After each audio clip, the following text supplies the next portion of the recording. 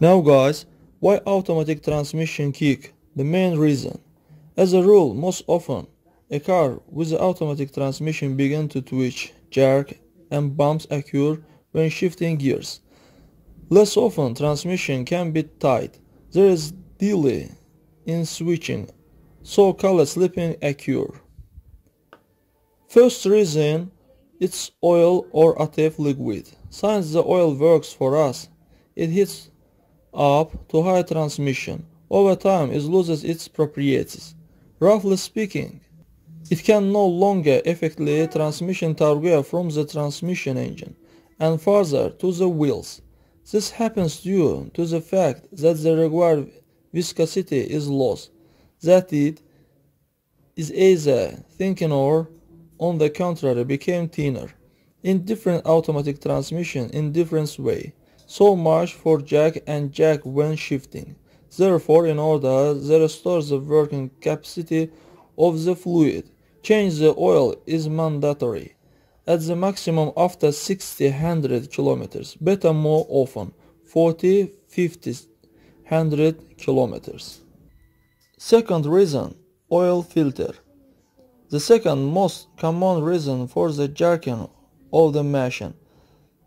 The thing is that the filter element is also an important part of the automatic transmission. It catches all the dirt and chip that in any way appears inside. From time to time, it clogs up, and the oil can no longer pass through it with the same intensity.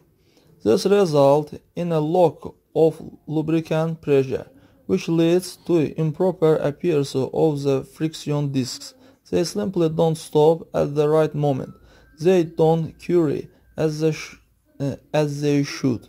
They slip, and it's from this that the jolt in the gear change are manifested. By the way, they can also burn. Well, if we are already talking about friction clutcher, then we need to continue just about them. This is the kind of clutcher in the machine. They either shrink, stopping one or another gear inside, or unclench, realizing the desired one in motion. When the pressure drops, the clutcher cannot compress effectively. They begin to slip against each other and burn banally. This makes the oil black or smell burnt. If the friction discs are worn out or burn out, then the gears cannot stop or start at the right time. Thus, when shifting, you will feel that your transmission is jerking or jerking. It's not uncommon that the gears may not engage at all, or when the car is put into neutral, the car continues to move. This tells us that the discs are stuck together. A replacement is needed.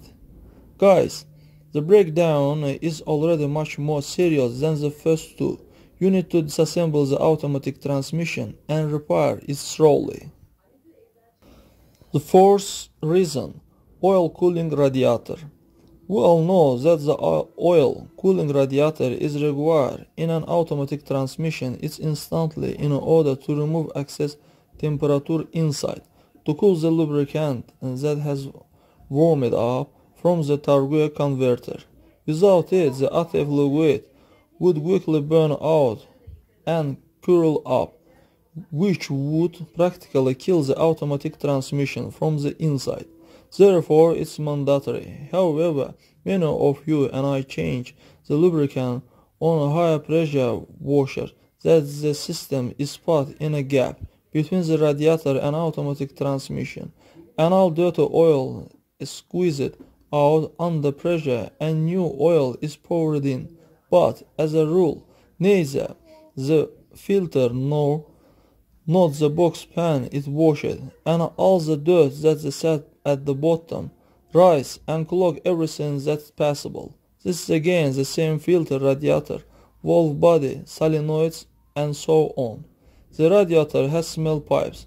They are clogged at once. The circulation of the liquid does not occur. It heats up, burns very quickly. That's the reason for you. Fifth reason, oil pump. Rare, very rare it fails. but it's worth nothing that there are two types of installation. Immediately behind the valve body that's attached behind it. It's located at the bottom in the pallet and unlocked from the shaft by chain drive. The task is one of the create a fluid pressure which transmit to all important components. If it fails, I emphasize once again, it happens extremely rarely because as the design is simple and durable, then pressure will not be created and accordingly jerks and so on. Sixth reason, valve body and solenoid. The valve body are also called the hydroplate is almost the brain of the entire machine. In the block is cut in half to the upper and lower parts, then you can see a lot of small channels through which our ATF fluid actually flows. So if the channel in the valve body became clogged, then the pressure will not be enough and the friction disc will not be corny. Again, slippage and jolt. Valve body contamination can occur from not timely or chains, as well as from a pressure chain when you pick up all the dirt. To put it rough, each channel leads to the own gear, its surplus oil pressed, and the clutches are compressed or unlocked. But that's not all. They are combined with the valve body.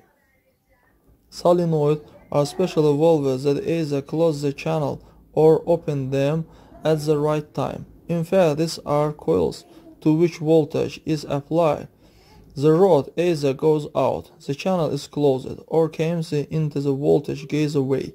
The spring squeezes it back. Thus fluid pressure is supplied only to the gear that the current needed. What to do? You need to remove the voltage valve body, disassemble and clean it.